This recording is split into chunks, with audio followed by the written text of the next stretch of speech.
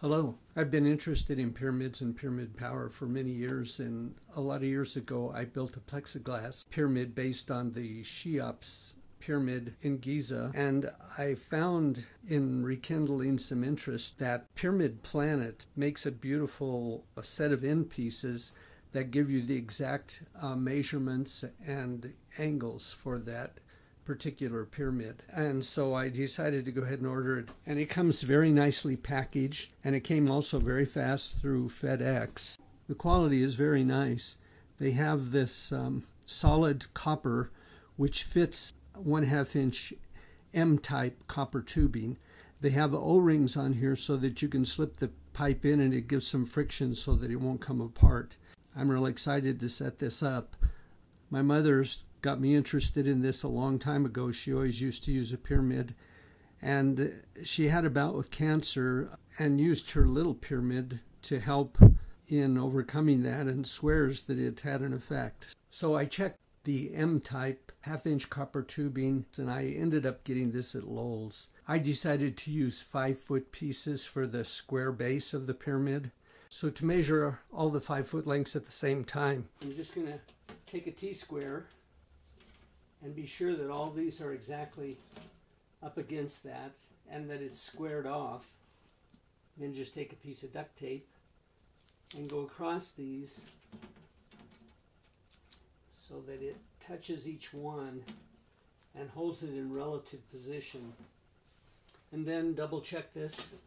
Those are all butted right up against there.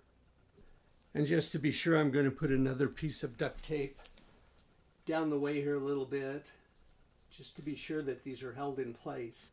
And then just double check that they're all squared up on the end. And then measure off the 5-foot distance. Put a mark right at 60. Use the T-square again. And this time I'll just put a mark on the very top so that it's definitely up against the flat part of the square. So I have a 1/4 inch piece of plexiglass that I'm laying up against this backing, and then X-Acto miter box that has a little lip on it, so I'll just put that up against here and that'll hold that tight. And then of course find the marking, set it right in here. I'm going to use the little clamp they have and to help hold this in a little tighter. And I'm just going to use a handheld saw, which has like about a 32nd of an inch blade on it.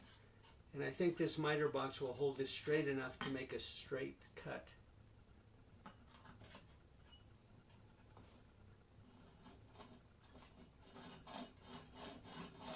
Try to keep this blade straight as possible. I'm going to put a small piece of tape around here so I know which ones are cut exactly. Okay, so these are the 4 base pieces. Just check the square here. Yeah, those came out really good. They're right on.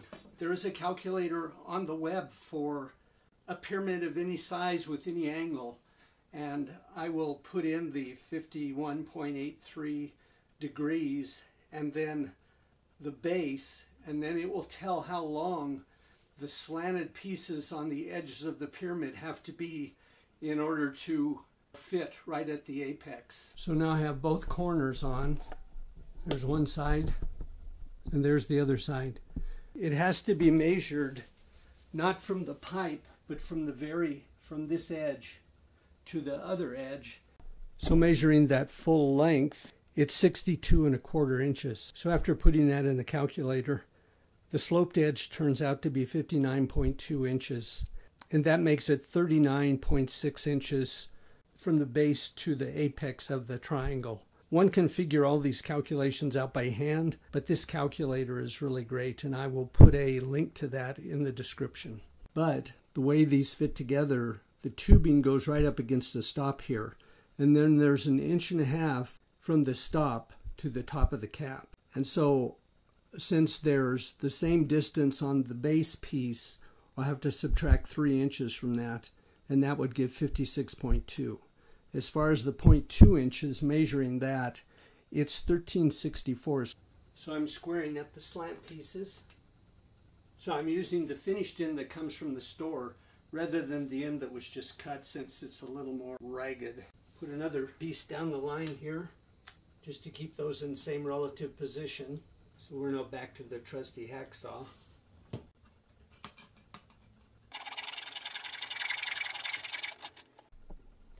Then we need to cut the 4 edge lengths, and the process is the same for all 4.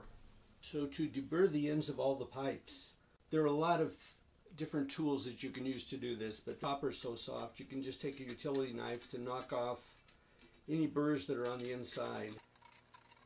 And then a rounded file works really well on these 1/2-inch pipes for the outside. You can just go around and knock off the sharp edge on the outside of the pipe and hit any burrs that might be on there. And then I'm just taking an old marker, wrapping some flexible sandpaper, and you can use like 150, 220, something like that, and then work around the inside edge till it feels really smooth in there. Then you can still use that to also just go around the edge of the outside. And then just check that out so that you feel no burrs on the inside or the outside, because that's going to protect your fingers, and it's also going to protect the O-ring on the corner pieces. So after you've deburred and smoothed all the ends of the pipe pieces, you want to be sure that any filings are out of these tubes. And what I'm going to do is just take them outside and just push water through them and clean all the debris out. So here are all the necessary pieces to construct the pyramid. You have the 4 corners, and then you have the top part, and then the cap that goes on top of that. And that all comes in the kit.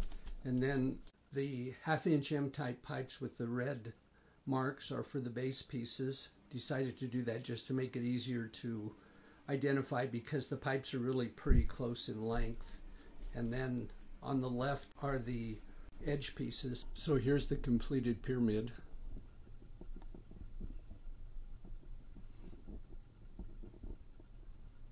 The capstone, and then there's a crystal underneath. You can see how nicely the corners fit. So with the top piece taken off, you can see how nicely all that fits together. And again, this turned out to be a 62.25-inch base, figuring in the length of the corner pieces. And then length of the edge pieces was 59.2. Thanks for watching. For more videos, please click the link below. If this video was helpful, please give it a like. Thanks.